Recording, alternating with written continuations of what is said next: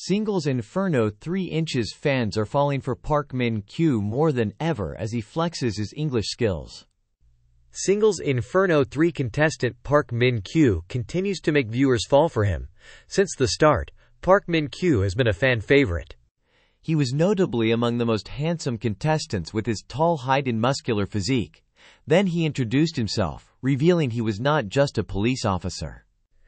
He is also a member of the Korean Coast Guard Special Rescue Team. If that was not enough, Min Kyu also proved himself to be the green flag of Singles Inferno 3.